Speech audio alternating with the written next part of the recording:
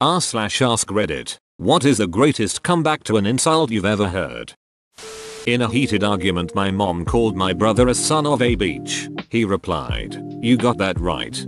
As a pain in the ass child, I was getting yelled at by my dad, probably for doing something dumb or dong-headed. My dad had it with my bullshit and yelled, "Listen here, you son of a bitch." I retorted, "It's not very nice to talk about mom like that. Dad, 0/10 would not recommend." A friend of mine in first year university had never really dated any girls yet. This dumb meathead that we were kind of friends with told him, "When you do get a girlfriend, I'm totally going to duck her." He responded, "If I had a girlfriend that would duck you, her cheating on me wouldn't be the issue."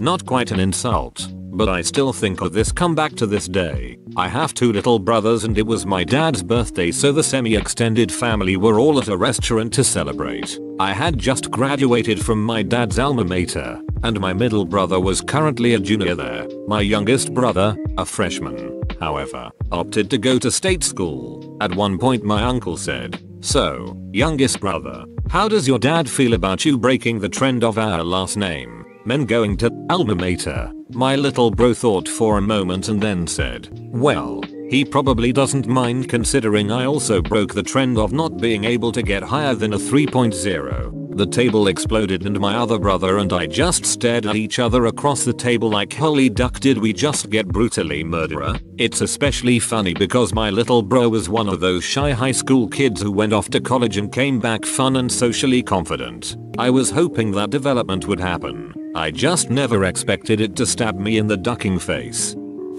Gordon Ramsay asks his daughter on camera, "So what's it like being the daughter of the most famous chef in the world?" His daughter replies, "I wouldn't know. Jamie Oliver's not my dad." Boom. Roasted. Random kid, "I bet you can't see your penis in the shower, my friend." Nope, only your mom's head. Yes, I know this comeback was taken from somewhere, but that doesn't make it worse. Saw on Reddit the other day, kid asking fat kid why he's so fat. Fat kid responds, "Because your mom makes me a sandwich every time I duck her." From Casablanca, "You despise me, don't you, Rick? If I ever gave you any thought I might." When I was in middle school many years ago, a bully was teasing an awkward kid about not being able to get girls and being gay and never being able to get laid. Another bully spoke up to the first bully and said, "Beach, you ain't had kitten since kitten had you," and the entire class and the teacher started laughing. The original bully shut up. Update. Teacher didn't start belly laughing with everyone in the middle of the class. This occurred between classes. As students were coming in, teacher definitely heard, definitely smiled, and stifled his laugh. If I recall correctly, he said, "Knock it off, boys. Time for class to begin." Nobody clapped. No principal came in and clapped. This happened 30 years ago. Bully 1 is a police officer now. Bully 2 is a semi-truck driver. Awkward kid is a mechanical engineer. A neighborhood kid was picking on my daughter, and she replied with, "I'm sorry, you are so sad." Kid just walked away. Are you retarded? Why? Are you starting a club? Why am I not surprised that, on Reddit, the best comeback to an insult is literally just a variation of "no you"? I heard a story once about some girls in an elevator who were insulting some black guy in another language they thought he didn't understand. Hindi, I think, specifically commenting on his ugly black face. Apparently the guy waited till the elevator reached his floor, looked at them, and in perfect Hindi said, "Better to have an ugly face than an ugly heart," and left. Edit. I wasn't expecting all the attention, so I just want to note some things. Number 1, seriously, I don't know if it was Hindi, so to all you people bad mouthing Indians, apologizing on behalf of them. I could easily be wrong. Number 2, yeah, I know it might not have happened. The question was about great comebacks, not true stories. Go duck yourself. Duck me yourself, you coward. Oh man, taking that one, lol. A girl told me if I took my shirt off at the beach the glow would blind everyone because I was so pale. I told her at least when I go the beach people don't try to push me back into the sea. Winston Churchill is attributed some great ones. Lady Astor, Mr. Churchill, you're drunk. Churchill, yes madam, and you are ugly, but tomorrow I shall be sober. And also, Lady Astor, Winston, If you were my husband, I'd poison your tea. Churchill, Nancy, if I were your husband, I'd drink it. Was jokingly asked out to your 10 formal prom in front of whole class by a popular girl who definitely had no interest in me. I without a moment's hesitation say no thanks Lauren, I have standards. Whole class and teacher lost it. I had a popular girl ask me on the school bus if I was gay, with her friends waiting in anticipation to laugh at my response, and thankfully my brain came up with I'd like to think I could do a lot better than you if I was. Sitting in a bar at 3 AM off of Bourbon St. The windows are just open shutters. Dude who just left the bar leans in on our table to shout at some friends still in the bar. One of our group makes a silly snide comment. Dude leaning in smacks the table with an open palm and says, "Everybody who ever loved you was wrong." Then he walks away without looking back. We still revel in that story. Edit. It was Harry's corner at Chartreuse and Domain. Also, for those of you saying how cruel this was, it was all said in the good-natured camaraderie that can only be accomplished by drunks at 3 AM. We took it as a great insult and good fun, and all of us, including the insultee, just howled with laughter. Edit 2. My first precious metal. Thanks. Mi respita mulik. Aonica razeo keu neo sutu pa cute pork to a mi neo tin troco pra 20, which roughly means, show some respect boy. The only reason I'm not your dad is because your mom didn't have change for a 20. Who the duck are you? I'm the guy who does his job, you must be the other guy. This place has more leaks than the Iraqi Navy. Duck yourself. Can't. Tired from ducking your wife. Hey, how's your mother? Good. Tired from ducking my father. That entire movie was nothing but good quips and ducking hell. The a-hole has a point. During my university days, I ran into a friend acquaintance of mine, and I was holding a Green Lantern graphic novel. My friend introduced me to his current girlfriend and the first thing she says to me while shaking my hand was, "Aren't comic books for kids?" And I replied, "Aren't those a cups for kids?" Honestly, I was in so much shock that someone I just met would say that to me that I replied on instinct. Still my greatest comeback ever. I was playing spades one time and a guy tried to let the game off with a spade. I told him he couldn't do that. Spades have to be broken first. He refused to play by the rules, so I refused to play. He started singing, "The wheels on the bus go round and round," to imply that I was acting like a child. He asked me, "Do you know why I'm singing that?" I said, "Yep, cause I'm taking you to school." A street hustler is trying to hand out sell CDs and an overweight gentleman walks by and says, "No thanks." Hustler, if it was a donut, you'd eat it. Tubby, if it was $1, you'd beg for it. I've been called much worse by people much better. I have been called worse things by better people. This was Pierre Trudeau's, former Canadian Prime Minister, response to learning Nixon had called him an a-hole. My science teacher assigned a really hard test and almost everyone failed. Everyone complained and she responded with, "Someone got a 93%. So it's not impossible." Then this one kid in the back said, "The answer key doesn't count, MRS teacher." Today in one of my classes we were working on a project about careers, and one of the kids shouted, "I want to be a male stripper." The teacher responded, "I think you might be missing some of the qualifications for that job." Edit. The student was male. Just out of curiosity as to how good this actually was, for years, I was told that my sort of comeback was the best thing that anybody had ever heard. Mostly because I was the quiet kid that nobody could get a rise out of. Naturally, because they couldn't get a rise out of me, everybody tried to get me flustered by insulting me, or framing me for things that no teacher ever believed because it was never the quiet kid. Essentially, I walked into class one day, and the teacher wasn't there, but this other girl, S, was up at the whiteboard writing out a long running joke about our teacher that pissed him off. It was about his assigned teacher number, and 2 years of developing a joke is a bit hard to explain. It became a bit of an inside joke.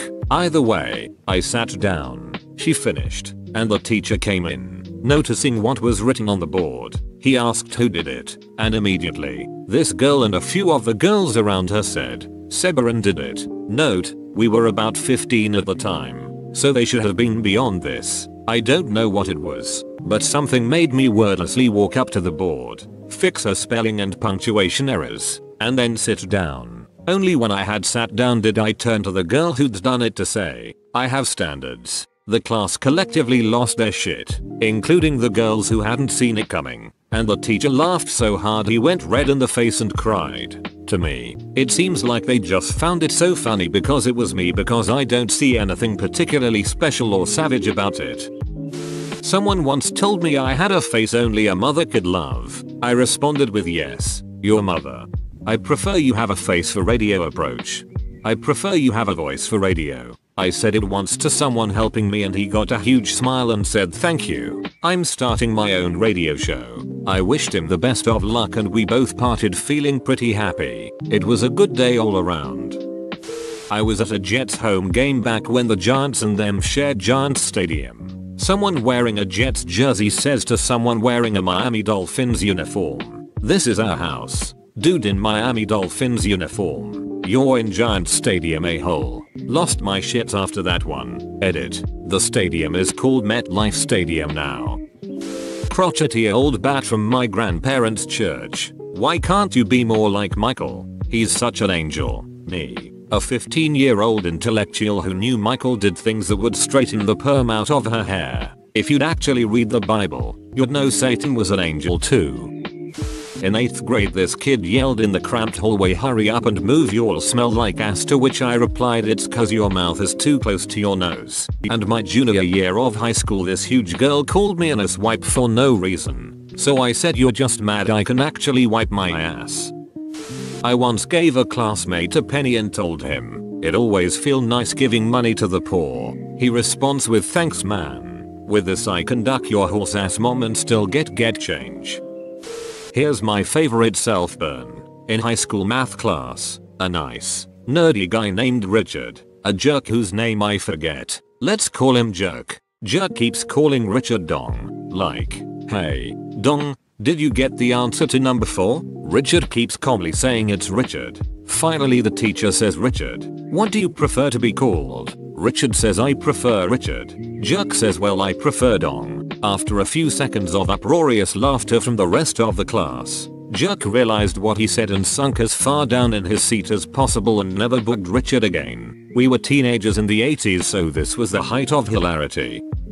I have read this historical meme where it went like this. British person, you. French people, fight for only money. We, British, fight for honor. French person, well, people fight for what they need the most.